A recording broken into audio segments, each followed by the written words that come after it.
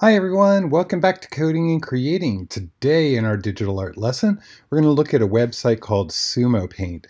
This is a fun app. We're going to be using the free version.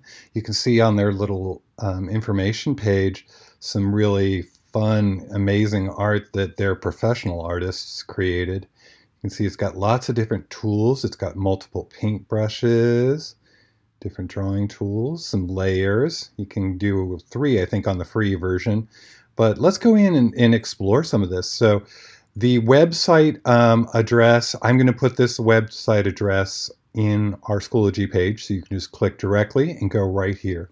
You do not have to sign in. You don't have to buy anything. We're only using the free version of the website. They have a lot of different apps that they list up here for painting and different things. But today we're just using the Sumo Paint app. All right, so let's dig into this. When you first go in, right now I'm on the paintbrush control. You can see this little icon that's a paintbrush. If I click on one of the other tools, notice that these properties up here change as I click on the different tools. When I go back to the paintbrush, I see all of these properties of the paintbrush. So if I just start clicking my mouse and dragging, you can see that I can draw a line that's black, and this is what 100% opacity, that's sort of how transparent. And you can see all these different elements. If I click right here on color, I can choose a color, and you do that by moving this around. If you want to pick one here, whatever that little circle's on, that's going to be your color, and you just click OK, and you can start to see the new color. Right here under diameter, a lot of people want to have either a smaller brush or a larger. So if I make it bigger, look at that giant brush there. Okay. And then right here it says brush, and I'm just on sort of a standard brush. This type of brush might be a little bit more soft around the edges. If I want it to be more very crisp in the solid edge, see how the brush is more solid. Then there's all these novelty ones that are kind of fun. So I don't know, if I want to do dogs here, let me do a different color. I'll do little, that color dogs. I can stamp with it, or I can draw with it. See how that's kind of fun, isn't it? Different types of unique brushes, all kinds of ones that will give you different effects. So you can see how that sort of edge brush makes it look like it's got a more natural type feel. So you can experiment with all of those different controls. You've got different tools like this, like an eraser. Now notice that it's actually making that background sort of, the checker pattern will not show up in your final art. It will just be transparent. I'm going to do just an undo to get rid of that, but you can see those little things. If you want to color over it with white, that's another way to get rid of things. This little control here does this sort of gradient type fill. If you drag your mouse, you can start to go along and draw all these sort of cool gradients and things like that. There's different effects that you can apply. And let's see, you can draw over the top of that one. If you, over here, there's different layers. So if you want to add new layers and draw on top of things, you can. Let's see, here's a paintbrush. So if you have some sort of shape that you want to fill with a particular color, you can do that. So here's some different shapes you can add. So here's a square shape. I can just drag my cursor across, it fills it in. I've got the line color, which is what's on the outside of the shape, and here's the fill color.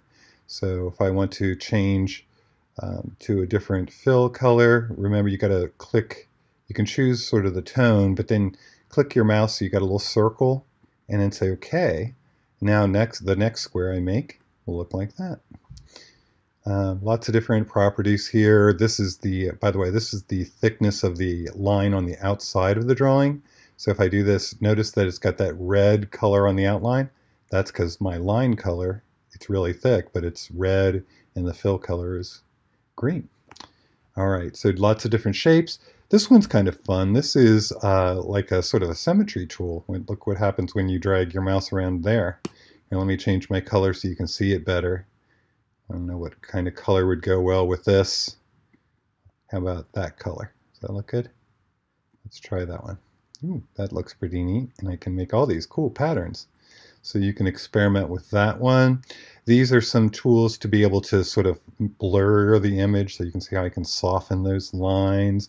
This one allows you to smudge the lines, and sort of like if you were taking your finger on maybe chalk or something, you can start to smudge things. But that can give you a really cool effect. And just experiment with all of these tools and see what you can do. The nice thing about these layers over here, if you create new layers, you can have, I believe, 3 layers with the free version.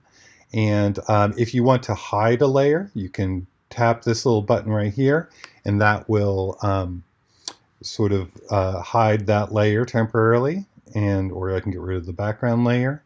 By the way, these little checkered patterns, that when you save your document, if it's it'll just make that transparent. So it's kind of nice if you want to place that into a presentation. You just want to have a transparent background.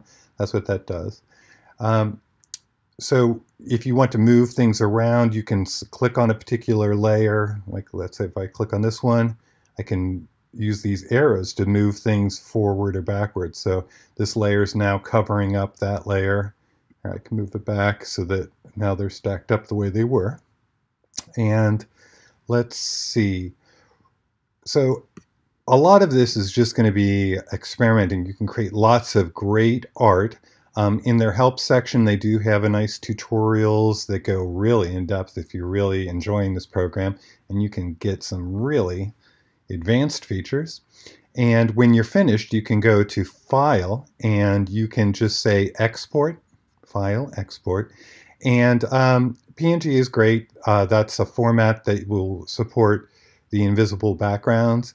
If you just want it to be white in the background, you can just choose JPEG, but PNG works, and just hit Save, and then you can share that beautiful work of art with me.